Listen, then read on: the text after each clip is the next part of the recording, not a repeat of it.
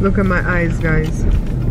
They're so red and tired and worn out because I was editing that commercial for my third cookbook. That stuff takes 2 to 3 days to edit. Welcome to Bare Pantry Talk. This is the sister channel to the Bare Pantry Show. This is where you're going to find honest reviews, exciting unboxings, do-it-yourself projects, and engaging commentary. Yeah, the commercials always come out good when I'm done with them, but I'm always under a lot of pressure when I'm editing a commercial. Let me tell you why.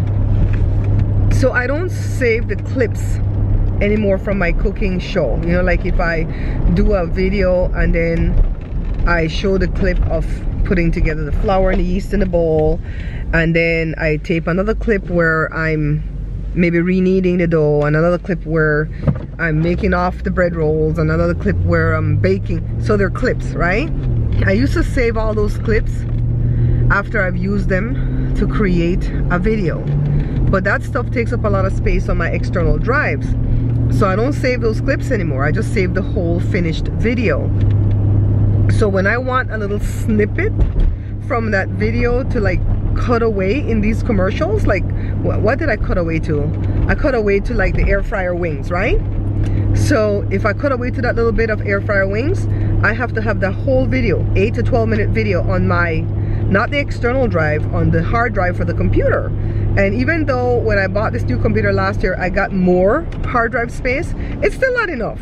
You're gonna need a lot. You're gonna need like 4 terabytes on your hard drive to do what I need to do, right? So what I had to do was edit everything that I recorded for the cooking page, for Vlogmas, for whatever. I had to edit everything, move things off of my hard drive, and then I start dropping these videos onto my hard drive. And so then I grabbed the snippets that I needed. So then everything starts moving slow in editing program because the hard drive is so full. And it's frustrating because then I can't edit anything else. I fell behind on my Vlogmas editing, you know, because I'm trying to finish this. And then sometimes when you don't finish it, the thing will like crash and you'll lose everything that you already had edited to a certain point. So however far I got, I would save and save and save and save. So I have so many versions of this commercial saved. And so then I did 2 versions, a short and a long version. Then I did the version where you add music, because sometimes I don't want to just have a saved version with music, because maybe I want to change the music, right? Okay? Nobody out here. Isn't that good? Huh? Yeah. So anyways, that's been my frustration for the past 2 to 3 days, and it's done, so I feel relieved. My eyes hurt. She got Kim Whitley.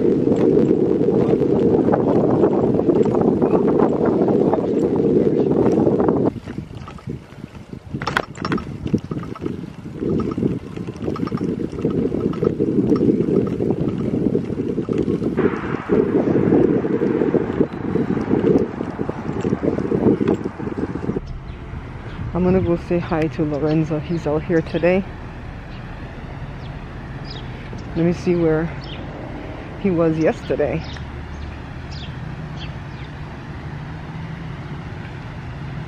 So where were you yesterday? Where were you yesterday? Huh? The senior center? Oh, okay. I thought you went with your brother. I'm like, I don't see Lorenzo. I didn't want to record when Lorenzo was talking to me, you know, the respect and everything.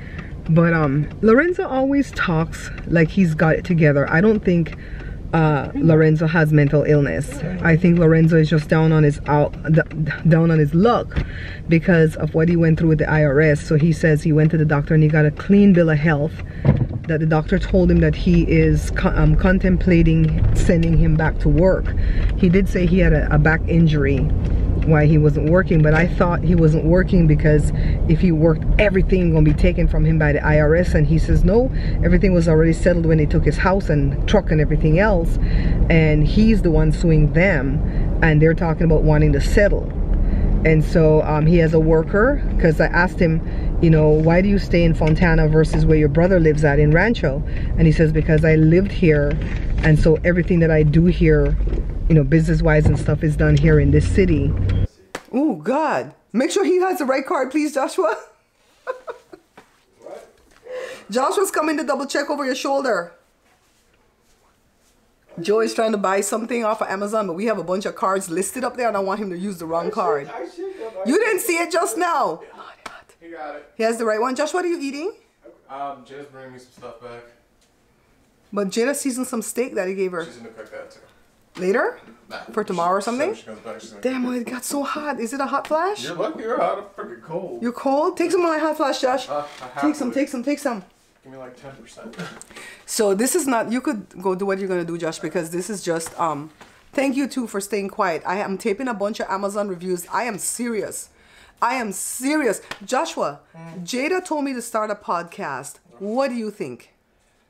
Give me your initial reaction. I mean, because I'm tired and I'm burned out, and that's a whole thing. That's a whole endeavor.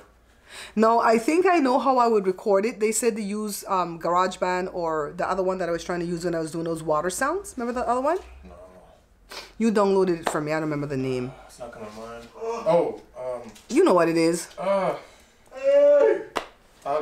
See? I know what it is. It's in my brain, but it's you know what? Okay. Yeah. They say use that, right? Yeah. But then I've noticed how people do their podcasts. Soundforge?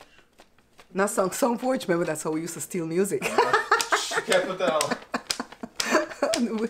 It's a past. They can't come back for the past. Remember LimeWire? There's a statute of limitations on stealing music. Anyways, remember we used to, all night we download a song? All night we on dial-up trying to download a song. One song. Sometimes you get a virus. It got to the point where all viruses on Napster and LimeWire. I forgot Napster too. So, okay, so they're saying that you use that or GarageBand to tape on your phone, right? But that gives you just the audio. And they're saying that they have podcasts where it's actually video also. The one I watch but has video. If you want to do the video, like I noticed this guy Troyce that I watch, he'll tape it like a video and then he'll put the audio on the podcast and then he puts the video on YouTube. Yeah, right. And then my guy Mike that does politics, he'll put 10 minutes of a whole 2-hour podcast on YouTube so he could drive you over to the podcast. Yeah. But after checking today, I've realized that when you go with like a company for them to distribute your podcast for you, you've got to pay them a fee. And it's like as low as $5 a month. But then what if I do it? It doesn't take off. That's my thing. Exactly. And I wouldn't even tell you guys here at YouTube. I wouldn't tell you about the podcast because I'm going to get 30 diehards that's going to come over and give me hope. And then it just dwindles. I'd rather them distribute it and the people who are built into those platforms find me. I had a whole thing that I was going to say on my podcast today too. Plus, I think it would be easier for me to tape it as a video because I could sit right here, use this camera with this good microphone that's built into the camera because this Blue Snowball mic is booty. It works when it's ready. And then I could just tape and just talk a topic. Like today, the topic that I was going to speak on the bike trail. Child, let me tell you, when I'm on the bike trail, I have things going in my brain. I'm never just riding and basking in the wind. First of all, checking for the homeless because they could knife you. Some of them are not in their right minds. And secondly, I'm checking for coyotes. Every time I see a big dog on the trail, I'm like, is that a coyote? Joe, is that a coyote? That's why I have that horn to frighten the coyote. So I had this idea that I was going to talk about my grandmother today because today would have been my grandmother's birthday. And she would have been 105. Just why I checked it. She died 34 years ago, and she was about to be 71 that December. She died in July. She was 70 when she died, but she was going to be 71 that year. So if you add the 71 to the 34, she would have been 105. Don't laugh at me because we've had people in my family that lived to be 105. Child, let me tell you, we have longevity in certain parts of my family. So I was going to talk about her, and I was going to say 3 things my grandmother taught me. And I was going to name it like, what's it like to be a naturalized American, right? Living here in America. And then I've come to the realization that I am an American from the day I was born. Because I was born in Central America. Belize is not located in the West Indies like most people think. It's located in Central America. So I've been an American since the day I was born. So what's it like being an American? Joe, shut up. So I was going to talk that. I wasn't going to let it go more than 10 minutes because they say when you're doing your podcast, don't let it go more than 6 to 10 minutes because you don't want to take up a lot of people's time when they don't really know you yet. They have to get to know you. You know what I mean? So I don't know that I'm going to do it because I don't want to pay no money out there to put my podcast out there not knowing if it's going to take off or not. Should I invest in myself that way, guys? I don't know if I'm going to do live events after February because that's when my thing expires. My StreamYard, I don't know. Joshua gave me a ugh just now. Joshua! Josue! Joe, where did Joshua go? Josue! Josue Grinaje! Why did you give me that ugh about the podcast? Why did you give me that look, that reaction? I'm not mad. I just want to know why. Because it's a hard thing to get off the ground, man. And you need to be like, Mm-hmm.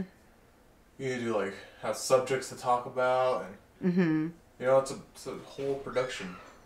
Right. But people, So, okay, so really, even if Jada says that I can talk all the things that I'm talking with her in the morning, where I'm like frustrated with YouTube, I'm frustrated with Facebook, and she says, you can talk that because that's your true heart frustration. And you could start there where people could feel that same frustration. It's like, damn, we thought that was easy, but she's letting us know that was hard.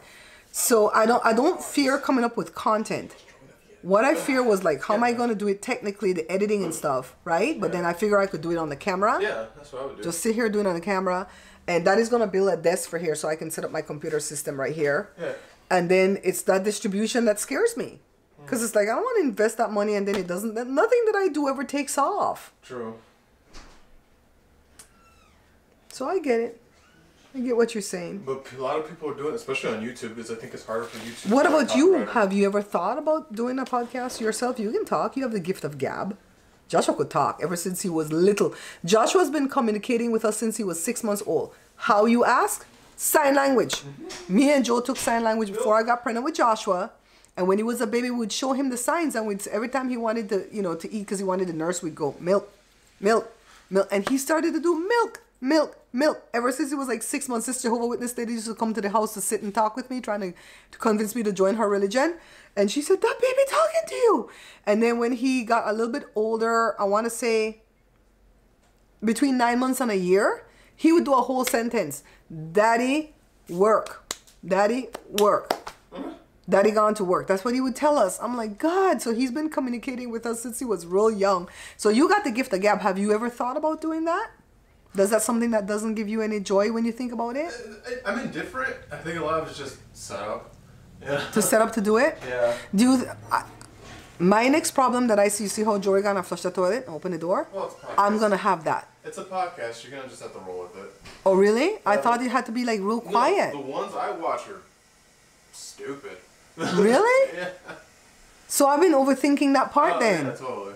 It's because we're still in that. We have to make it good and perfect. But a lot of people are just like, I don't know, whatever, and then they make it. I thought I wanted a sound booth, and they No. were like, go in your closet and this and that. And like, okay, maybe the clothes might buffer the sound, you know, yada yada. And then I can't deal with daddy yawning. I can't deal with daddy circling, shaking that chair. Like when he gets up and he turns that chair, it hits the blinds. Just roll with it. Just roll with it. Roll with it. Only thing I stopped for is like ice cream truck and the horn. That's annoying. Do you see that stupid Panadero man came right in the middle of my Amazon thing? Uh-huh. These people, and nobody to buy that stuff, you know. Nope. Thank you for making it all the way through to the end. Please check out my primary channel, which can be found right here on YouTube. It's called The Bare Pantry Show. Also check out my website, barepantryshow.com, so that you can pick up a copy of one of my 3 books. Also, remember, we are not buying this book that's being sold on Amazon. Why? Because my distributor is ripping me off. Thanks, guys.